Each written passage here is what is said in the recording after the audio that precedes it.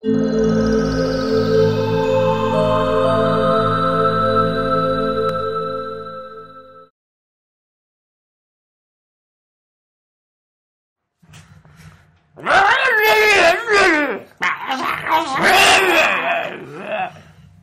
do the whole show like that. That'd be funny. I first heard the Critter. We watched Critters today. This is day. I watched half of Critters today. Brandon fell asleep. I passed during out. Critters. It's been a long couple days. I'm sorry. Had nothing to do with the quality of No, the movie. not at all. Not even a little bit. Um, I'm just a little overwhelmed with schoolwork at the moment. That makes you sleep. I guess if you stay up all night reading and stuff, it does. This is what we were talking about yesterday. How we have some we have horror movies from our childhood. Yeah. That always stuck with us. This is one of mine. This is one of the horror movies I grew up on. One of the first I've seen. I can't remember. I know I've never seen this one. And I always get Critters and Ghoulies mixed up. Yeah, it's not Ghoulies. It's not, and I always confuse the two. But I may have seen, Critters 2, maybe? No, the one that turned into a big ball? I don't know. The only memory I have of any Critters, and maybe this goes back to my whole booby tits thing, is of... And again, this could be Ghoulies too, me confusing. I don't remember, but someone coming and seeing a Playboy laying on the ground, and so because that's when I was thinking. Oh, maybe it's this one because how the bounty hunters can transform into other, into human shape. Yeah, that's what happens. Is someone comes down and they see a Playboy laying on the ground and a naked woman, and so that's what the thing transforms into. That sounds familiar. I think that might be two. Okay. Yeah, I remember that. So it's definitely not that one, but because it's all just this kind of crazy jumble, and that's the only memory I have. Because when I saw it, I was probably 13, and it was that's the one thing that's going to stand out to me is sweet things changing into naked women. Yeah, no, that does sound familiar. And it's if it's a Critters movie, it's probably 2. Okay. Because 3 definitely doesn't have anything like that in there. And is 3 the one that go to space? I have no. Or is 4 in space? Yeah. 3 might be I know I've never seen more than that one. Yeah. So, and it definitely wasn't this one because I would have remembered some part of the beginning or something if I had seen this one before. Whichever one's 4, I think it's. Or whichever one's in space, I think it's 4. That's Leonardo DiCaprio's first movie. Oh, okay. But it's, nothing's as good as you remember it being when you're a kid, but I still have an affection and affinity for Critters. And I still like it. I still think it's a solid movie. I still think it's a lot of fun. Yeah. Watching it in hindsight, it reminds me of, it does remind me of the old Amblin movies. They're kind of ripping off, Spielberg's, E.T. and Close Encounters. Yeah. And just the general style of the Amblin movies. You have this, kind of, emotional score. It's not John Williams. No, but it's a sound-alike. It's a very Americana feel to it. Yeah. Heartland and the family's the core of the story. Yeah. It's all about staying together and it's they might have their differences, but they all love each other. Yeah, it's very Amblin-y. It's very Spielberg-y. That's a new adjective. Spielberg-y? It's Spielberg-y. No, it's I like Spielberg-y. Spielberger. That sounds like I'd get a Spielberger. I can go for a Spielberger right now. So it has that going for it, and they kind of play that up, and actually goes to my favorite scene. I'll just say it now, I guess. It's a montage of the critters and tearing apart the house. You're sleeping during this. Yes, I was. One's eating a fish out of the aquarium. There's blood pouring out of the water and stuff. They're just doing all sorts of crazy stuff, but one of them is trying to talk to an ET doll, it's another alien, and try to communicate, and it realizes it's.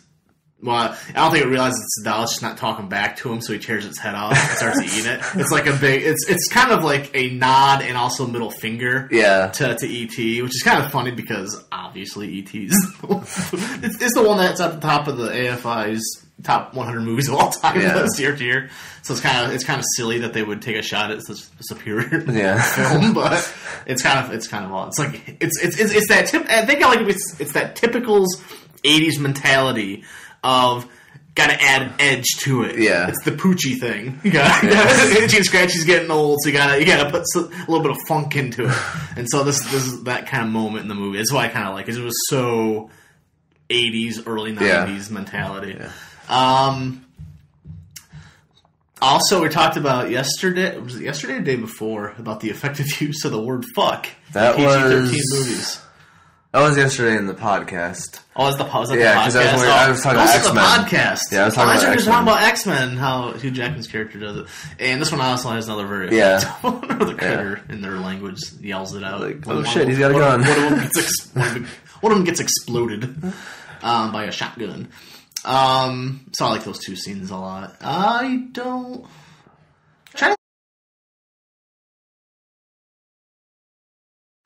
Hey!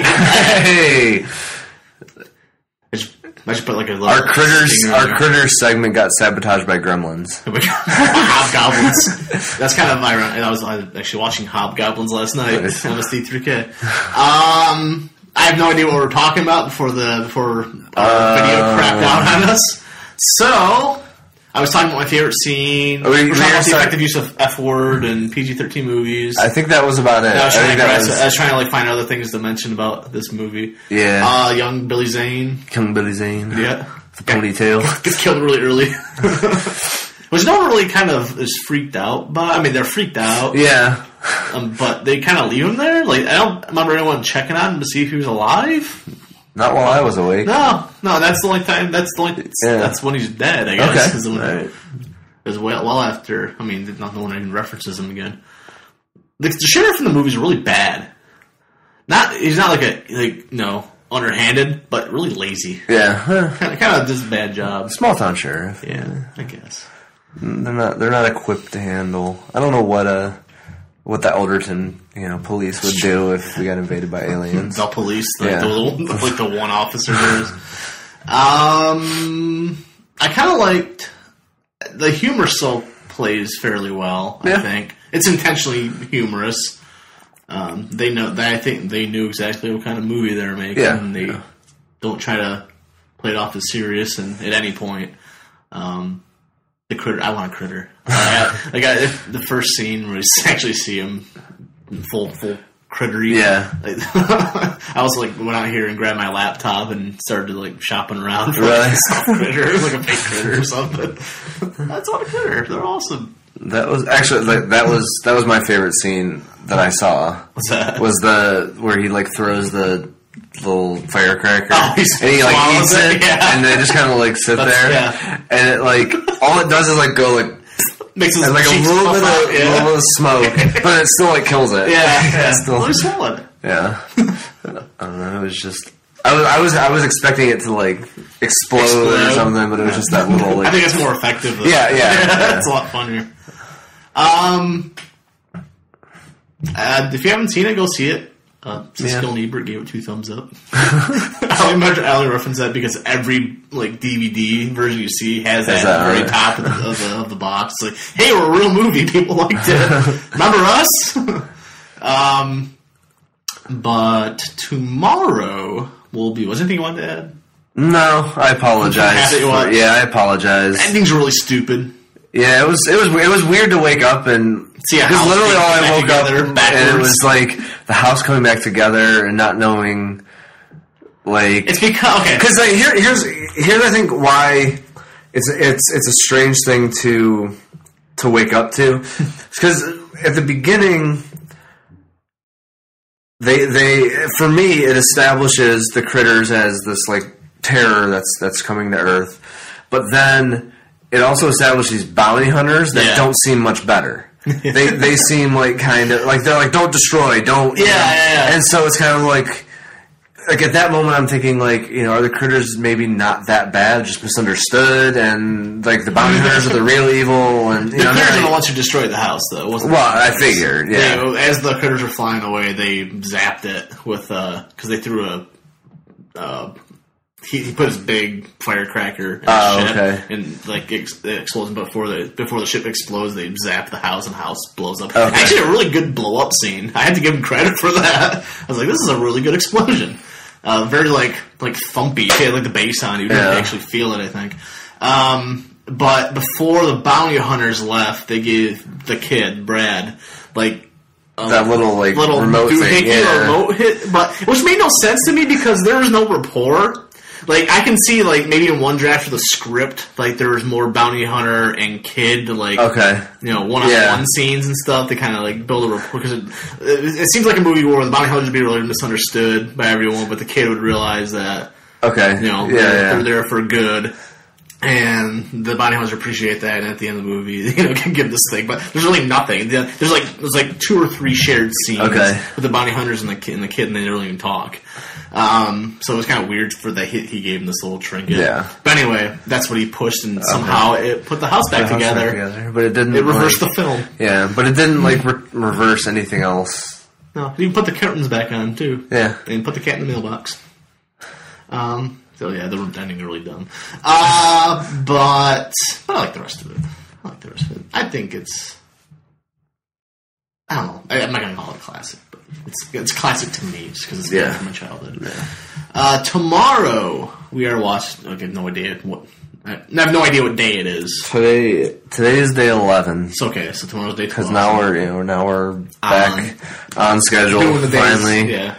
Even though the internet is still wonky. Internet's jacked, but it's jacked to a point where it's consistently So during the day it's on, but then at night it's off. Yeah. So probably Thursday again we'll get messed up because I have to work all day. That's true. Yeah, that's true. At least Friday we go see it in theaters. That's the thing. But tomorrow is Vampire. Vampire. Vampire. French vampire. No, Vampire, that is streaming on Netflix. That also on Hulu Plus. It's a Criterion. You might be able to find that public domain, maybe. Too. Maybe, yeah, it's pretty old. It's an older. I don't know if it's silent or not, but it would have been. I've never seen it, so I don't know. It would have been right around the time because this Dreyer, he's the guy that did Joan of Arc. And Ordette, that's those 2 movies I had to watch for class. Joan of Arc silent, Ordette is not, so that's why I don't know if it's a toss-up whether it's silent or not. So, we'll have maybe 2 silent movies in the same week. Yeah, and this would have, I think, post-dated Nosferatu as well. Yeah, I think, Nosferatu is very early. Yeah, in fact, probably the first vampire movie. Well, yeah, I mean, that definitely, I think, was. But there you go, Vampire. I don't know by how much. Yeah, I don't know. It gets fuzzy once you get past earlier than 1950 for me, as far as when things happened. So come back tomorrow. We'll have a review of Vampire. Yeah. Watch out for the critters and Johnny Steele. Hi. We're done. Just gonna keep doing that.